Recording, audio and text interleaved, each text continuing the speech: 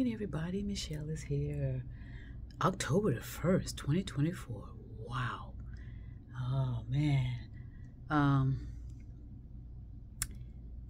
In my neck of the woods is that the temperatures are mild. So, you know, in the 80s. But then once I go out and about and handle my business, it's, you know, the temperatures do go up. So it's still a little warm over here in my region of the world. I know a lot of people are dealing with stuff, and you know, like I said before, it's just a tip of the iceberg.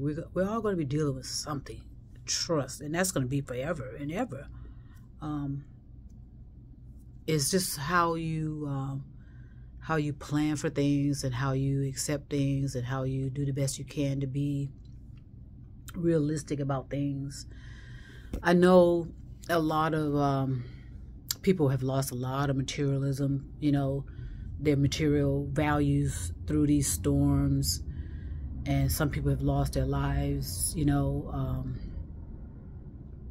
and all I can say is just be gentle about everything that you're going through, and know that, you know, I know a lot of people say this, and I wonder if they really and genuinely accept that. They say, well, I'm just thankful to be alive.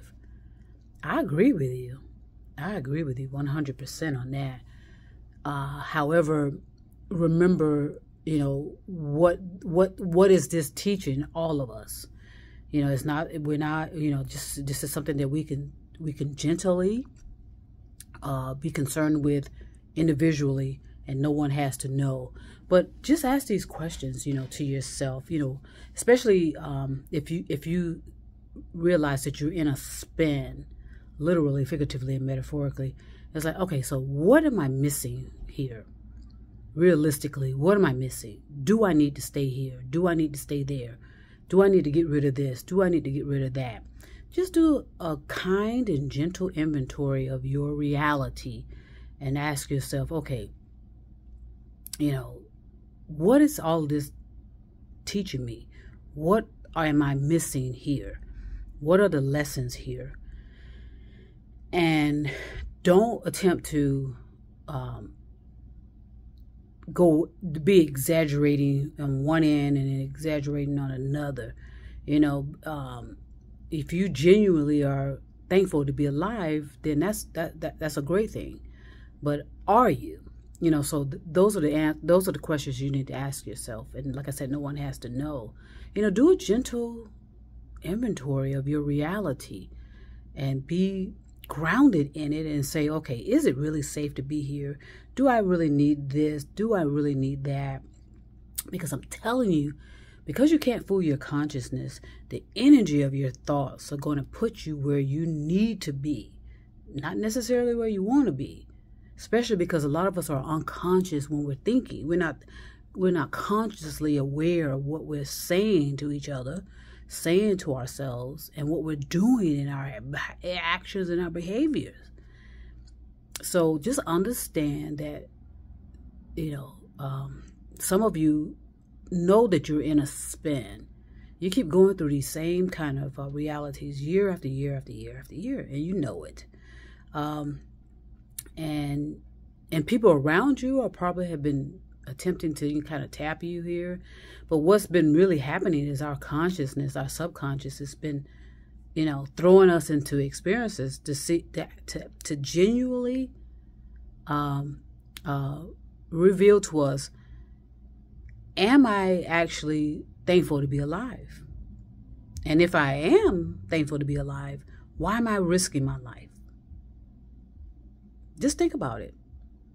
Just think about it, be gentle about it, and just be realistic and say, okay, if I'm so thankful to be alive, why do I keep risking my life? Okay, so a lot is going on. A lot is going on for all of us. All of us are dealing with something. But it's the level of your consciousness which will reveal, are you walking the talk?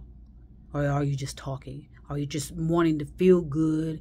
And so you go, you know, you say things, and like the point I'm making is, you can't fool your consciousness. So be conscious of what you're thinking about. Are you contradicting what you're saying, that you're so thankful to be alive, but yet you keep taking all these risks? And there's difference between taking balanced risk versus these other, extreme risk.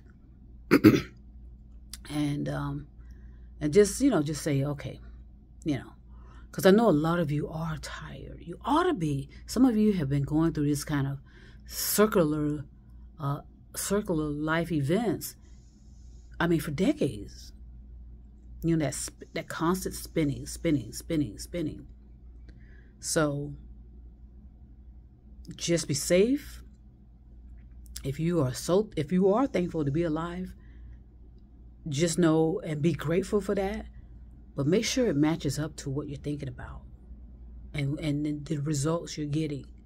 Are your results signifying that you're thankful to be alive? So I'm gonna go ahead. I'm fixing my breakfast, lunch, and dinner all in one because I got to go out later. I do it all in one because I love to snack on stuff all day long. I love to have something to drink, something to snack on. Food is love for me. I love food, and I love it. When it's when that energy is right with the food. Everything has energy to it. Your words, when someone, so be kind to people. That's my point as well, that are servicing us. Even the people that are attempting to, bring you back, to put your electricity back, turn on your power, fix your internet, clear out debris and this and that and the other. And just be kind and gentle with those people. A lot of them, are away from their families and they got the same kind of devastation and stuff going on, but they choose, a lot of them want to help. Believe it or not, there are people out there that genuinely want to help people. So just be kind and gentle, more so to yourself, because if you're kind and gentle to yourself, it will reflect in others. Okay? I'm going to send peace and love all over the stars and moon and mountains. At the end of the day, it's about universal love. Share it. And trust me, I will be back.